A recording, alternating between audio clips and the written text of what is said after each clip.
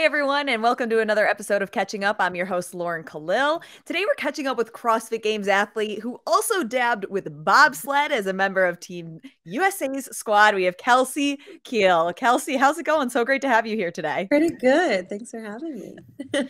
Um, so we don't just have you today, but we all need to see We do. Oliver I'll grab him. because Hold on. he's a member of this team too. If anybody knows Kelsey, she's obsessed with her dog as much as I'm obsessed with my dogs. So he's got to make an appearance right off the get-go.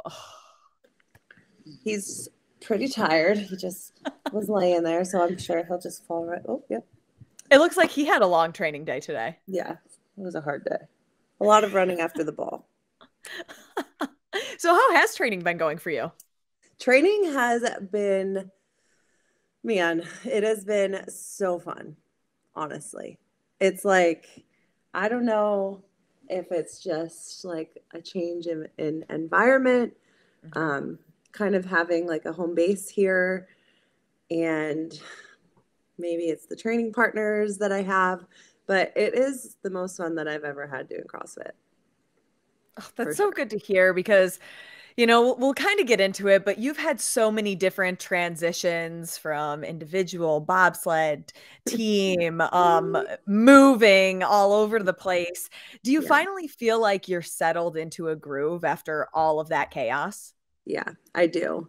I know we'll talk about it a little bit, but last year with bobsledding was like Philly was my home base, but there was Mhm. not like more than 10 to 12 days that I was ever just here. It was, you had to be ready to take a COVID test and get on a flight and get out here and get there, and a couple months in Lake Placid and a couple weeks in Park City. It was just like an amazing experience, but a super overwhelming one. I mean, anyone who's listening, who has traveled a lot for work and that kind of thing, like it's a lot. It's hard to, especially when I'm someone who thrives off of my routine and my Mhm. structure. It was a testing year, but it was, it all led me to here, and now I have this home base, and I definitely feel more settled, a little bit more grounded than I've felt in a Mm. long time, and I know Oliver likes to not have to travel around a lot, you know. He knows where his toys are. He knows where his He's bed like, is, the food. Mom won't keep leaving. He hates that. So let's just go back to Yeah. 2020, the Yeah. year that everything really changed for so many of us, but especially you, because back in January of 2020, you qualified for the CrossFit Games as an individual through the sanctional strength and depth after Yeah. competing at the games 3 times on a team. What was this moment like for you to finally punch your ticket as an individual just a couple of years ago? Oh man. I always like I think back to that, to strength and depth, and I think about first of all, I think about my mindset before going there. Mm. They released the workouts, and I was just kind of like, like, there's a 6K run to start the whole competition. And if anyone knows me, you know how much I love running, especially longer than like 400 meters. Yeah. So it was so funny because I was just kind of like, all right, I'm going to go. I've already, signed up. I'm already got my flights. I'm going to go do my best. And aside from the running event, I'm really proud of so many things that happened that weekend. That was qualifying as an individual was the goal, right? That was like the Mhm. top of the top for me. And it happened. And, you know, looking back, that whole competition, that whole weekend was just like a dream. Sure. I can Yeah. only imagine like all of those emotions that you were feeling and then like finally the dream was becoming a reality, but shortly after the game's format had changed and CrossFit they essentially revoked your invite as well as so many others. Was there a point after that that you thought maybe you would walk away from CrossFit permanently because of everything that happened and maybe just some of those emotions that you were feeling initially? Uh, there, everything else aside, I was still committed. I was still in. I was still ready to put the work in that I knew that I needed to put in. And I had started working with Justin Kotler. I was really ready to kind of dive headfirst into having an actual coach and, a structure. And I was actually, the whole plan was that I had was to leave Boston. I was up in Boston at the time, and I was going to move out to Vegas because Kotler had moved there with Harry Pierce out there. And that was the plan for me, actually. I had pretty set plans, and I had rented a U-Haul, and it was all pretty much about to happen. Wait. So you rented the U-Haul, you're packing the boxes, like you have a place ready in Vegas. At what point did you bobsled? Like what was that? It was wild. It was wild. So it's so funny because I actually didn't have a place, but I had 2 weeks to get there. Yeah. I was like, I'll figure it out. You'll figure it out. Yeah. They won't leave you out to dry. Yeah, You'll have someone hang out with someone for a bit. Yeah. So my lease was up. It was a Friday afternoon. My mom was going to fly in from Philly on Saturday, and she was going to help me pack my apartment up. And then Sunday, she was going to get in the U-Haul with me, and we were going to start the trip out west. And I vividly remember, I can remember like where I was sitting. I decided to sit in on Invictus Boston, one of their last staff meetings that I was going to be there for. I was just like, I'm just going to sit here anyway. And as I'm sitting there in that meeting, it was like a Friday afternoon, my phone was like buzzing, going crazy. And I'm like, this is weird. Like all my friends are right here. And so I look at my phone, and it was actually Kaylee Humphreys, who, if we backtrack a couple months, I can tell you about how we got connected. But after the meeting, I gave her a call, and she was like, do you have a place in Vegas yet? And I said, no, but I'm pretty confident I'll find one in the 2 weeks that I'm driving out there. Yeah. And she's like, well, because of COVID and everything that was going on, like, we actually might have a bed for you at the Olympic Training Center up in Lake Placid, New York.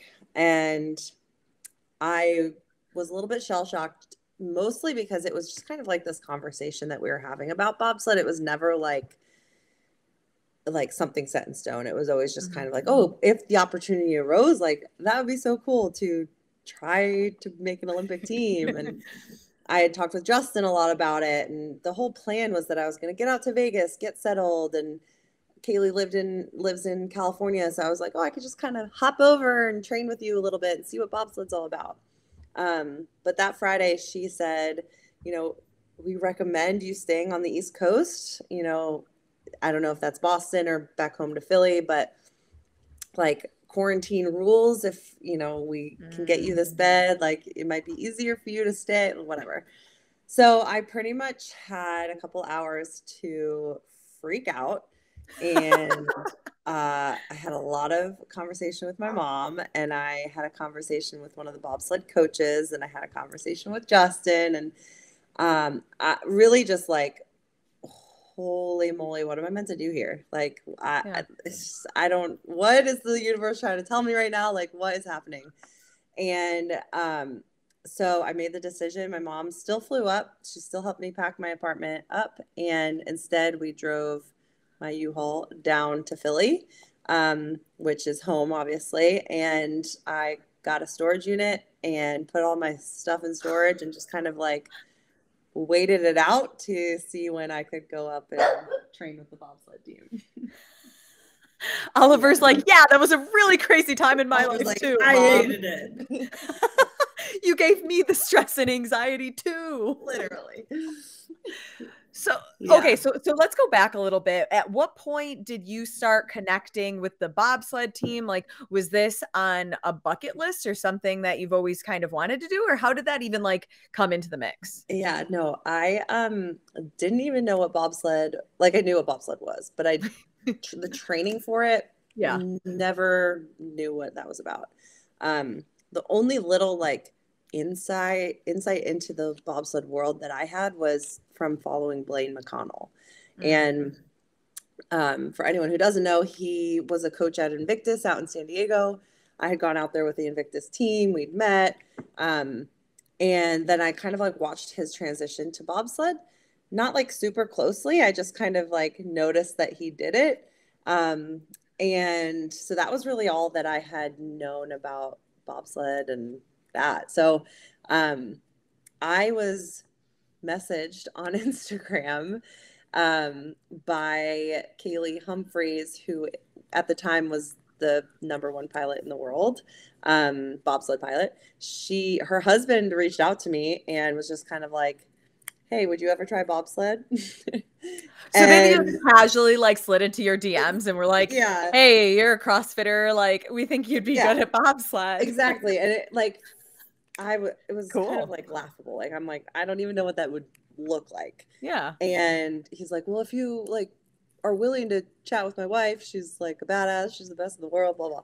So I was like, sure, I'll talk to her. And so Kaylee and I started messaging a little bit back and forth, and it really came down to the fact that I am a bigger athlete, more strength biased, a little bit more powerful, and you know, obviously they had no idea if I was going to be good at the sport of bobsled, but like on paper, it might translate to being good at it.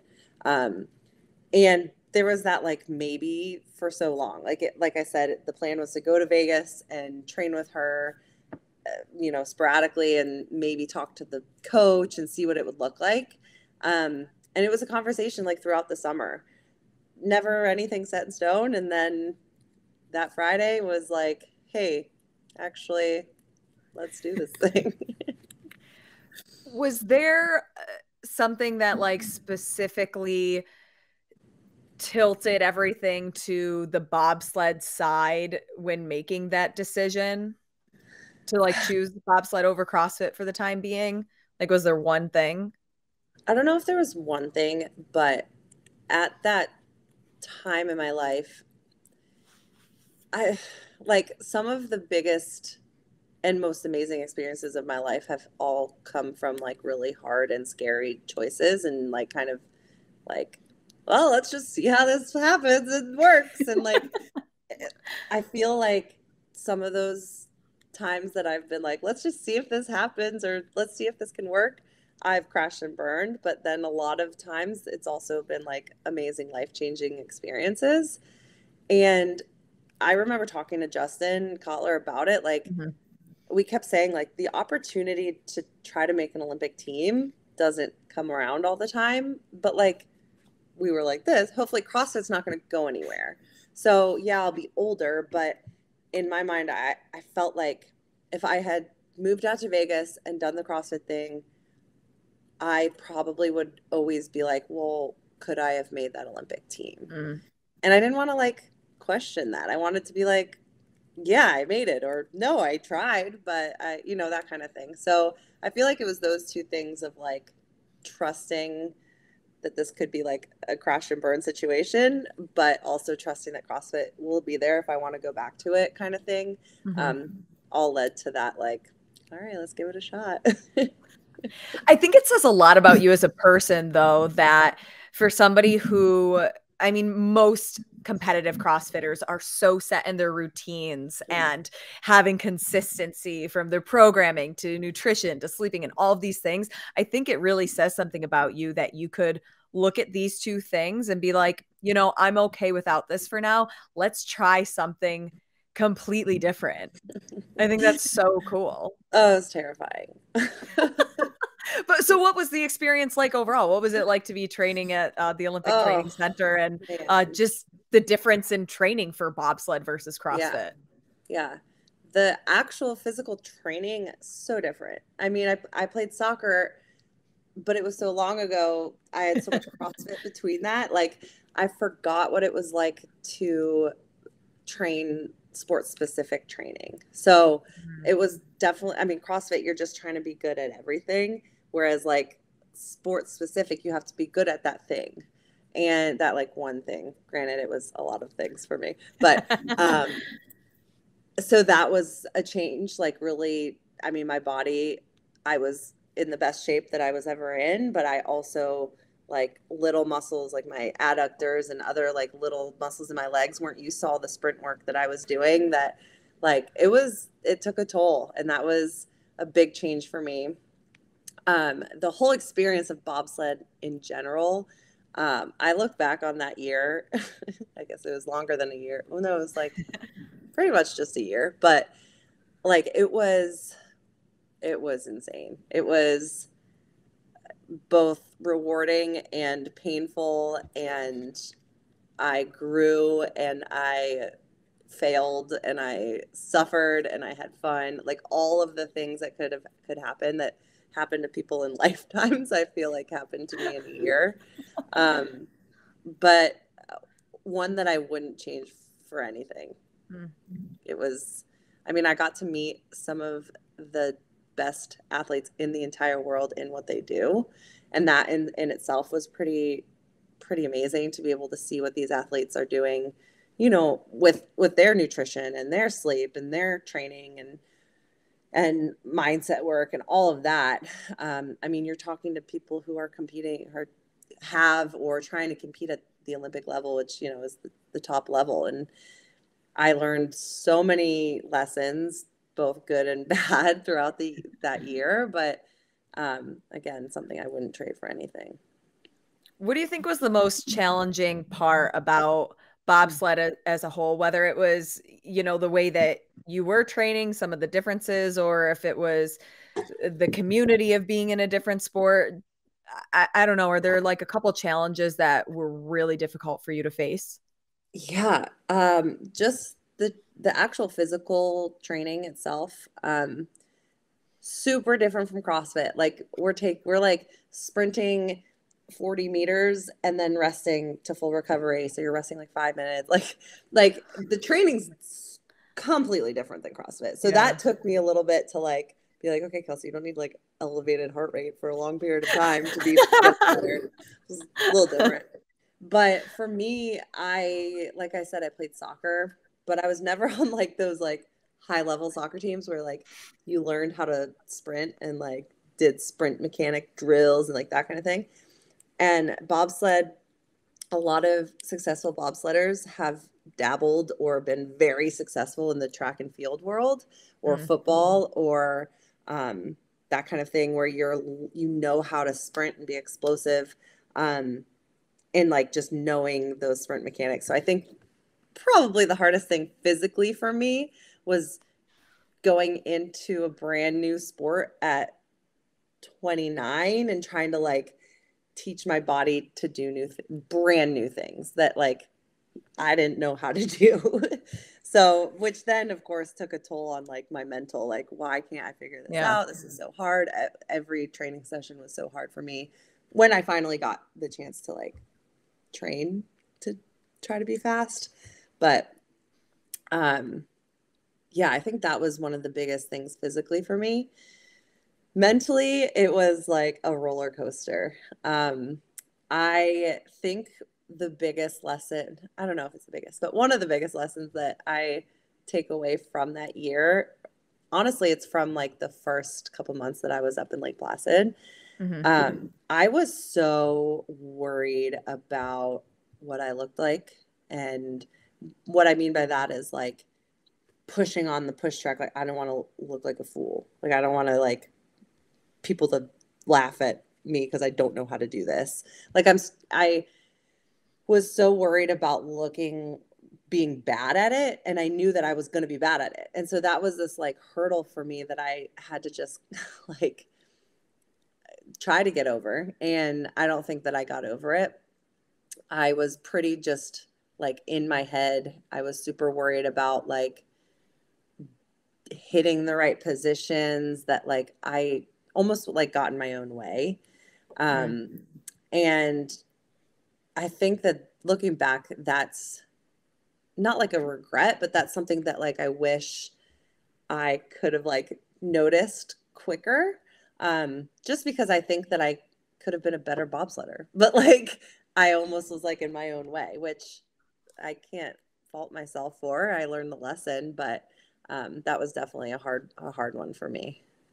Do you think it was difficult coming in as an athlete who, I mean, you have experience as a CrossFitter, you have experience in so many different modalities, but being a CrossFitter who's never done bobsled before, now you're with a group of people who are like, hey, we've been doing bobsled for X amount of years. And then this CrossFitter walks in. Like, was there that kind of vibe? Um, it's so funny because now when I think about all those people that I met, I just like have nothing but like love and like it was just great. But those first couple of weeks, it's not a CrossFit gym. Like it's not the community feel of Oh, CrossFit, that's which what is I was different. wondering. Yeah, like, Yeah, I hey, mean, welcome to our sport. yeah, like yeah, no. Like I and what I didn't maybe I didn't totally realize then that like definitely realized as I went through it was, the on the women's team, they don't have four-man. So if people have watched the Olympics, you've seen the men's team go with Hmm. a driver and three guys in the sled with him. On the women's side, they have two-man and they have monobob, and you have to be a driver to be able to do monobob. So I'm coming in as a new girl, like didn't really realize it then, but I didn't do like the combine. I didn't do like a rookie camp. Like we were just kind of thrown right into pretty much like the existing team's season, um, which I'm grateful for. It was an amazing experience, but I realize now like these other break women are watching me, and Colleen Foch, who also was in the almost exact same position as me, like Yeah. watching these chicks come in, like, okay, you guys are like these newbies. We don't want you to push faster than us. So like, whatever. Like it was, and you're talking like hundreds of seconds that people are separated by. Like it is a little bit more cutthroat. Like if you think about it, you're trying to win medals at the Olympics and you have to be that way, which is different than CrossFit. One of the things I think, one of the biggest takeaways for me, which is kind of why I'm back in the space that I am, is I felt like training for bobsled, it was so results driven, which they have to be. You're training to try to get a medal at the highest of the highest competition. And whereas with CrossFit, you are putting in the work every day to put in the work every day. And it's, I, I, I'll just keep saying it. One of my favorite quotes lately is that the process is the reward, because I'm not over here busting my ass on the assault runner every Monday morning because I'm like, I'm going to beat Tia. Like I'm doing it Yeah. because I know that I need to get better at running. And it's almost like me beating myself. And that process is really what it's all about, as opposed to trying to push 100th faster than my friend. I don't know. So that was like a big kind of mental shift as well. Was there a moment where you knew, okay, I'm done with bobsled. I want to go back to CrossFit? Um, am I frozen or can you see me still? Nope, I can still see Oh, you. good. My screen's frozen, so I'm just gonna roll with it. Um, Okay.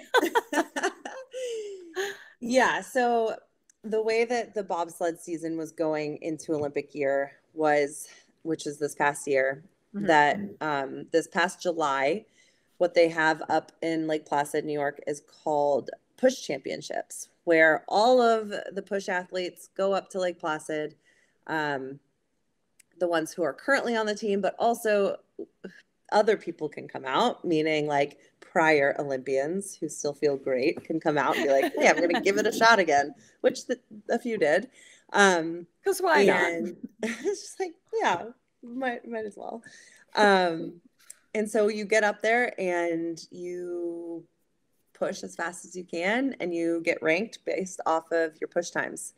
And I, I knew some of the ladies that were going to be up there, and I knew some of the people who were going to potentially be coming out of retirement to be at Push Champs. And I kind of, I had put in about 3 months worth of sprint training with a coach here in Philly. And I just, I'm going up against Lolo Jones, like Lauren Gibbs, these women who have been doing it for a while, who have extensive track and field backgrounds. And I went up for Push Champs just like, I'm going to give it my all. I really don't want to get dead last, so I'm going to try to not be last. And I want to have fun with it. And that's what I did. Honestly, that was some of the most fun that I've had pushing, some of the most fun I've had with the other members of Team USA. It was a good experience, but I kind of knew then that I just knew that I wasn't going to make the Olympic team. That was kind of like, I just had this gut feeling, and I didn't get last, which was great. Woo! And success. Yeah, pretty much. I was just like, yeah, okay. But I was kind of ready to walk away at that point. I was invited up. What they do after singles Push Champs is you go up for combos. So you push with a pilot, get ranked off of those times, that kind of thing. And I just felt in my heart, I was just ready to not do that. And, but it's funny because I didn't know if I was going to, I didn't know what I was going to do. I knew that I missed CrossFit, and I knew that I missed that kind of training. But life is interesting because I had, my September and October were some pretty tough months for me, just, with life stuff. And it wasn't until mid to late October that I was like, okay, I think I do want to do CrossFit. And I spoke with Joey Tortora at Open Box and decided to hire his coach, Elle, through Brute Strength. I could have gone back to Justin. Justin is one of my favorite humans on this planet. He was willing he's a great to. Guy. Everybody loves him. He's just the best. I miss him. But in my heart, I know the kind of athlete that I am. And I didn't want to just go into the gym every single day training by myself. And some people prefer that, and some people thrive off of that. I just know, being a team athlete for so long, I thrive off of having a training partner, even if we're just kind of doing similar things or that kind of thing. So that's when I knew if I could train with Joey and have the same coach that like some of our training could link up, then I feel like that's kind of priceless, honestly. So I started working with Elle. I think my first week with him was the first week of November. This past November. Yeah. Yeah. Oh, wow. I know. So yeah, then the rest is history. Here I am today.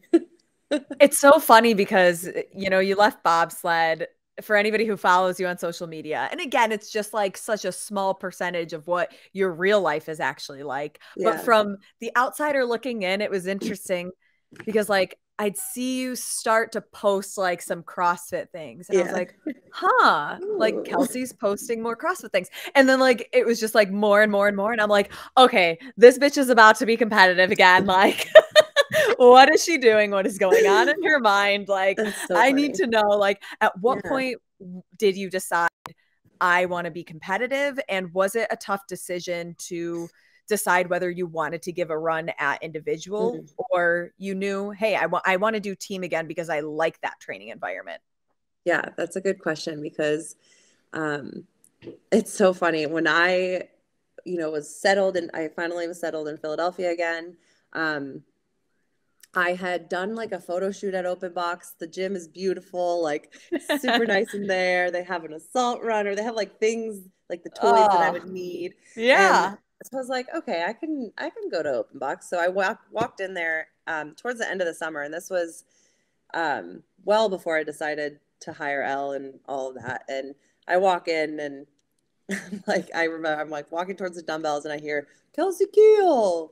And it's Joey, and he comes up to me like, how you doing? What's your plan for this season?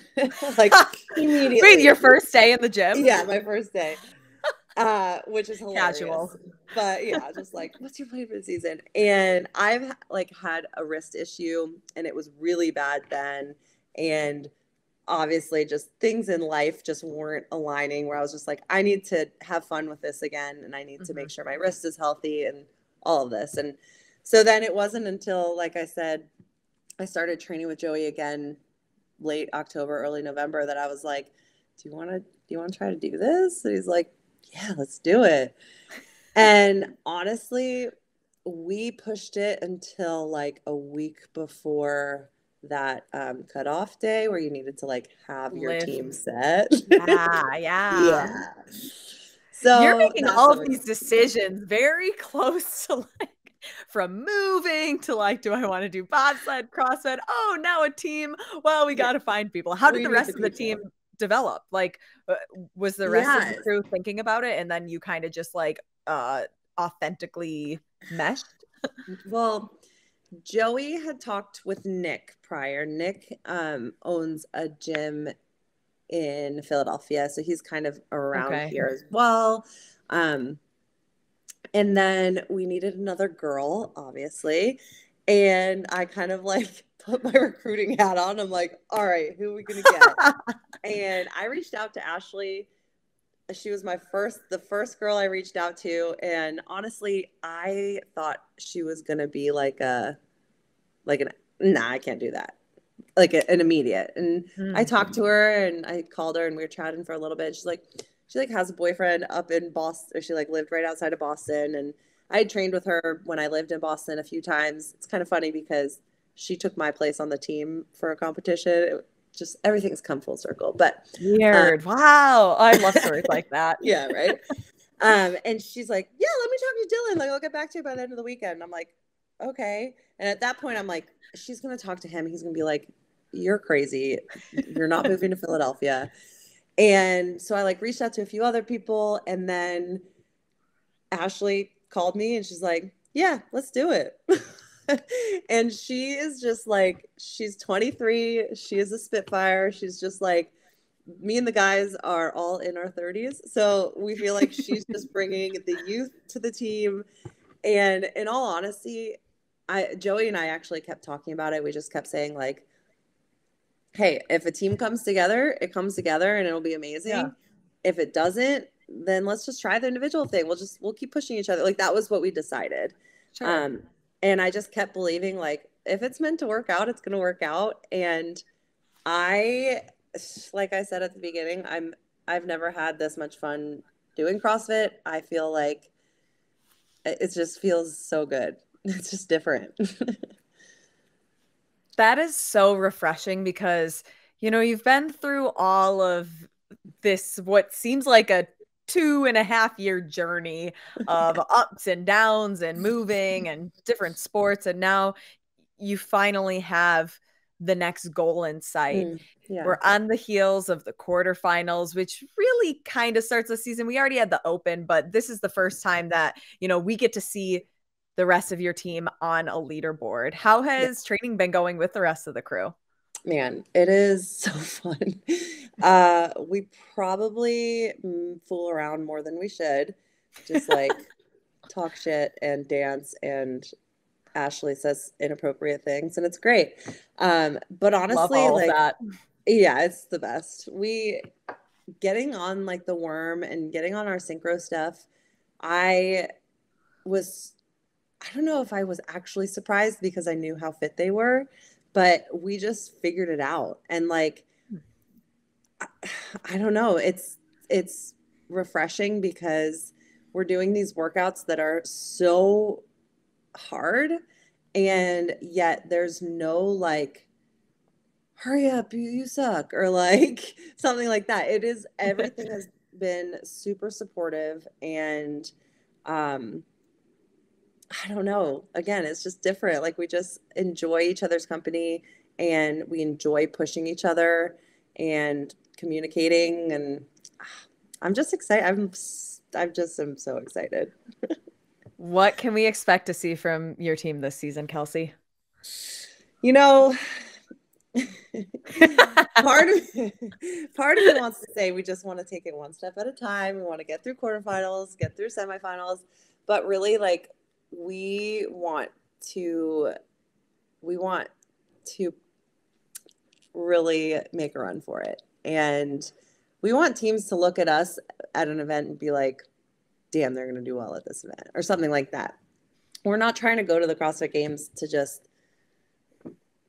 get a participation. Yeah, just to go. Like, we want to go and like make some noise. So that's our goal. Kelsey, that's amazing. I cannot wait to see what you and the rest of your team do. As a fan, I'm so excited to see you back in the CrossFit space, and I hope to see you at the CrossFit Games. Yay, thank you. Me too. Tell Oliver I said hello. We even have a visitor. She's saying hello. Yeah. Oh yeah. Yes, with the paw. The paw. Yes. Kelsey, thanks again for catching up. It was so great to chat about everything, and it's so good to see you doing well. Thanks.